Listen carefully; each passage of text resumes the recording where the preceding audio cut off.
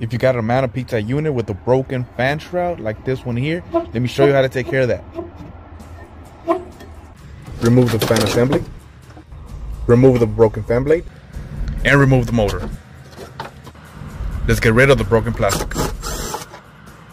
Now personally, I like to use concrete screws for this type of job, but you can also use the 5/16 screws that hold the actual unit, just as long as they're long enough to catch the plastic. That motor is going nowhere. Secure the fan blade, reassemble the fan shroud, and test the unit.